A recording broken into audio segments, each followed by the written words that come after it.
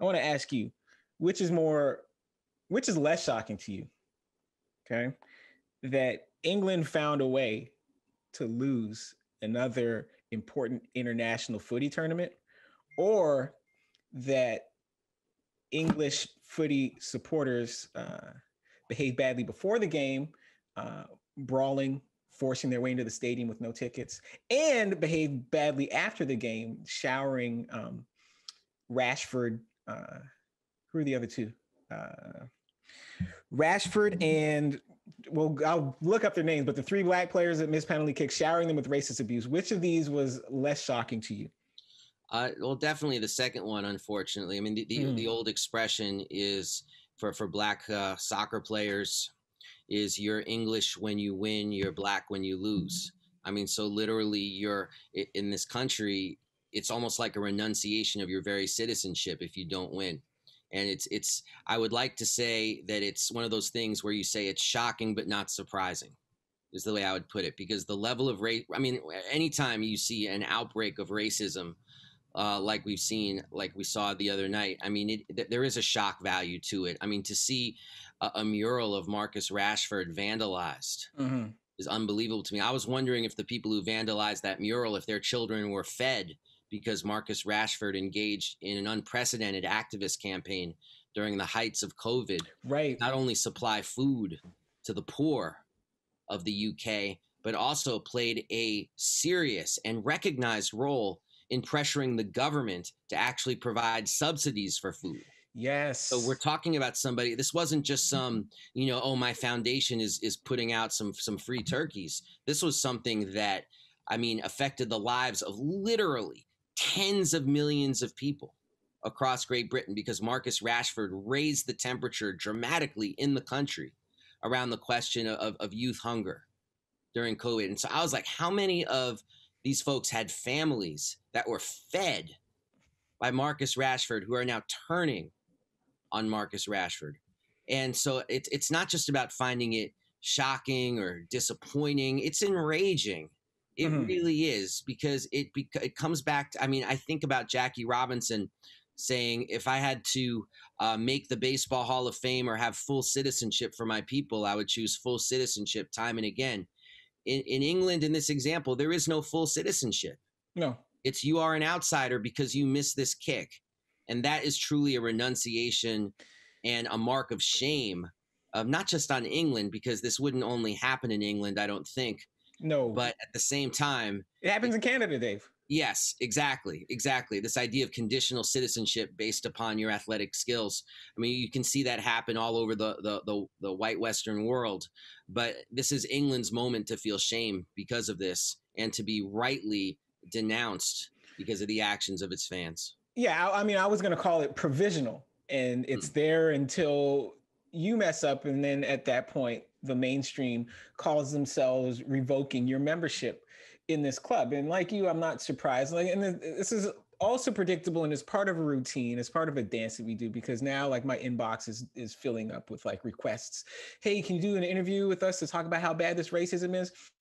And like, I didn't expect anything different to happen when the last young guy missed the shot. He didn't miss the shot, sorry, when the goalkeeper blocked the shot. And because frankly, like, I do not harbor expectations. I do not harbor high expectations of a lot of white sports fans. It's not as like white individuals, but just over time. And we're not talking about isolated incidents here. Like, I just have never seen evidence to show me that a group of people are going to react differently. And someone could look at me and say, well, isn't it racist of you to assume that white people are going to say racist things about black people after an incident like this? Because I'm sure that person's going to show up in the comments, and, I wouldn't have to feel that way if white people wouldn't do racist stuff. I don't harbor low expectations of white people who are not racist. The white people in my circle, I have very high expectations of them, and they meet those expectations. But in a situation like this, because the other thing we know about sport, for as much as people talk about sport uniting us, sport brings the worst out of a lot of people. brings the worst out of a lot of people. And if you have an opportunity, if these people have an opportunity to scapegoat some black people, even though these are the same people that brought England to the final, same group of guys. But if you have an excuse to scapegoat them, then this is what folks are going to do. And I don't know how much me talking about it and how much of me saying racism is bad is gonna change that. Because the difference too, it's the extent that this type of racism here, like this discretionary racism is by choice. People choose to say something, people choose to tweet what they tweet, people choose to try to assault black and brown people on the street. The people that do those things, I don't hang out with them. They don't listen to me. They're not going to take my word for anything. One of the lessons of the whole Rachel Nichols drama, right, was that white people will say stuff around each other that they won't say around non-white people. So I don't know what I can say to make someone who's going to punch a black person on the street because Rashford missed a shot reconsider. Dave, go ahead. Just the other two players were Bukayo Saka and Jadon Sancho. Thank you. I could not remember those names. Meghan, go ahead. Oh, and just that one of those players, Saka, was 19 years old. Yes. And the coach, Gareth Southgate, I mean, to his great credit, has come forward and said, bring the abuse over here, because what the hell was I doing put a 19-year-old out in that position when I had other players who should have done it? Frankly, it seems so obvious he should have thought of it beforehand, but at least he's stepping up to the mic and taking accountability. Yeah, and in the culture of that sport too, where people are usually reflexively so hard on coaches for the decisions they make, all of a sudden this is the player's fault. Not to mention, Meghan, I'm gonna bring you in a second, but you've watched a soccer penalty kick shootout. There is no way, it is physically impossible for a goalkeeper to react to a shot. All anybody is doing is guessing. This is one step removed from playing roulette. This is almost a pure game of chance. Because if they shoot it on target, either the person has guessed the right way or they haven't. So now you're blaming these players essentially for a goalkeeper's luck, because the goalkeeper is never reacting to the shot. Before the shot goes off, this goalkeeper knows I'm going high left, high right, low left, low right, or I'm staying in place. And the goalkeeper is going to block the same number of shots standing still as he or she is diving one way or the other. Yet somehow this is Saka's fault. Meghan, go ahead. I never would have guessed in 2021 that I would have had Piers Morgan standing up for Black people on my bingo card. Right. He tweeted early in the morning, and I quote, "When England's players took the knee last night, I was pleased to hear loud applause drown out a few boos. Then our Black stars get horrifically racially abused after the game. This is why they take the knee. This is why I support them in taking the knee," end quote. Where was that when Meghan Markle came out and said that she was dealing with racist situations within the hierarchy of the monarchy? Where was this when you had your temper tantrum and stormed off your own show because another commentator challenged you on something? Where was this same sympathy and empathy for Black people when that situation was happening? You can't pick and choose when you want to support Black people and when you don't want to support Black people, which is funny that of all people who would have come to the defense of those three gentlemen was Piers Morgan. Of all people, never would have thought I would have had that one on my 2021 bingo card, but I digress. Now, the fact that, to Dave's point, a credit to the coach for coming out and saying, or excuse me, let's get my terminology correct, the manager, yes, for coming out and taking the heat. But it's too little too late, to be honest with you, in my opinion.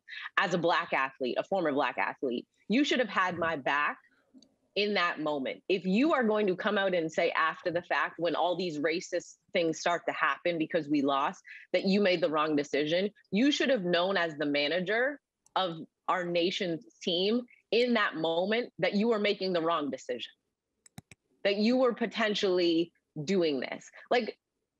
Isn't that the biggest point of the game in that moment as a manager? That if you go into a penalty kick situation, you have your, if I'm not mistaken, 5 best kickers and goal scorers in a penalty situation in that moment. Isn't that something that you do in part of your game prep and game scouting when you go up against a team in Italy who, if I'm not mistaken, and please correct me if I am wrong, is one of the best penalty kicking teams in Euro 2020, was at least in this matchup between the two teams, because I saw a lot of that on Twitter when it was going into penalty kicks. All I saw was, oh gosh, Italy's one of the best. Like, that's all I saw. And England doesn't have great penalty kickers. Like, I saw all of that across my timeline. So please correct me if I am incorrect, but that is what I saw in the Twitterverse. But for me, it's the situation of England showed, and please bleep this out if you have to on the editing side, but England showed their asses. They showed their asses in this moment. You showed your asses before the match even started with your ignorance and stupidity, trying to bum rush security, who were probably, not even real security people, bum rushing them to get into the stadium because you didn't have tickets. Then because of 3 players only, you can't even blame the rest of the team apparently, because if you are so good and it's solely on those 3 players and those 3 players' shoulders, why aren't you putting it on the rest of the team for even being tied going into penalty kicks? Why weren't you up 2-1 in this game then? Thank you. If your team is so good and you're going to put this solely on those 3 players, why weren't you up 2-1 and this wouldn't have even been a situation? So, at the end of the day, it is what it is. England showed their ass. They showed their ass for what we already knew they were. Majority racist. They showed their ass when Meghan Markle came out with her situation, and they showed their ass again in the span of 4 months? Maya Angelou always said, when someone shows you who they are, trust them the first time. We've had centuries of the UK showing us their asses. Let this stand as like the one and only time anyone on this show is going to quote Piers Morgan.